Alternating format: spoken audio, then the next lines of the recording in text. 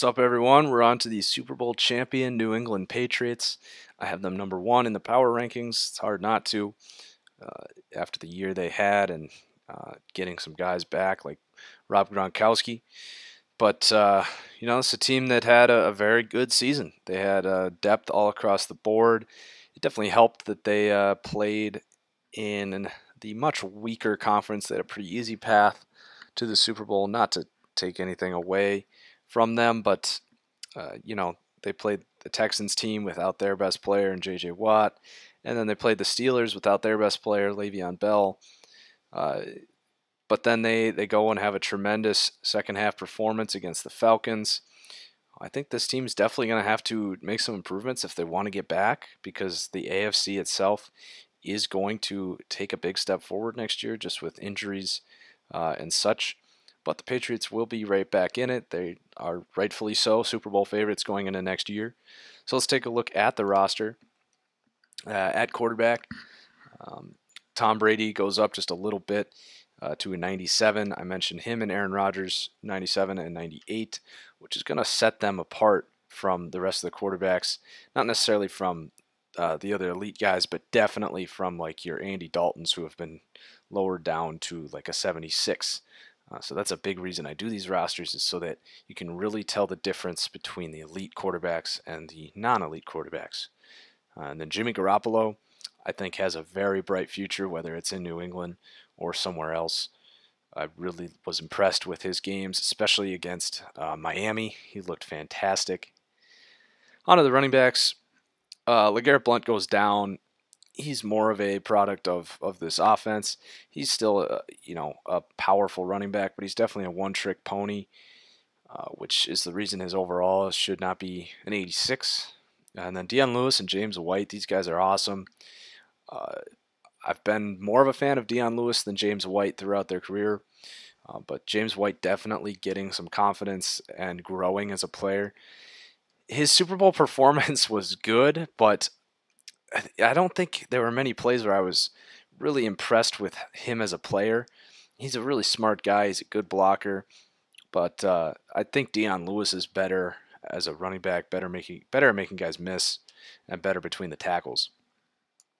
Anyway, on to the receivers. Julian Edelman, the one true stud among these guys. Chris Hogan's fine. He was like an 81 though, and I don't think he's that good. He's definitely a solid player.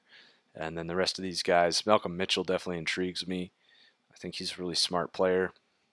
And then Michael Floyd, going to be on his way out, I believe. And he goes down. He was still like a 76 or a 77.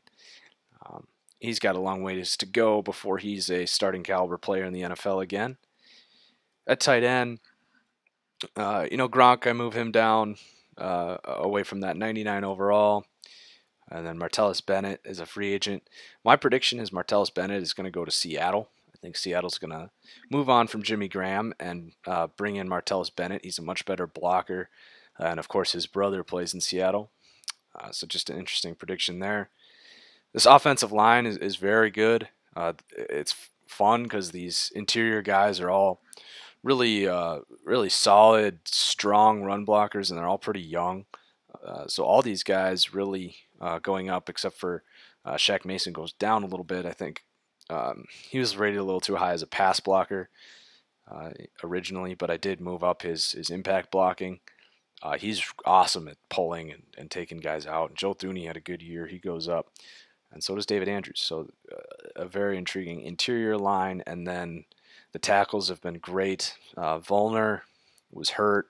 Marcus Cannon did a great job stepping in. Onto the defense. This was an overrated group, in my opinion. They were technically the number one scoring defense, but I think we saw them get exposed in that Super Bowl. But Jabal Sheard definitely did not reenact his performance from 2016, where he had double-digit sacks. He's not even really a starter at this point. This depth chart is kind of hard to do because they run so many different formations. Chris Long was probably more of a starter than Trey Flowers, or not Trey Flowers, but Jabal Sheard. but I wasn't necessarily impressed with Chris Long this season.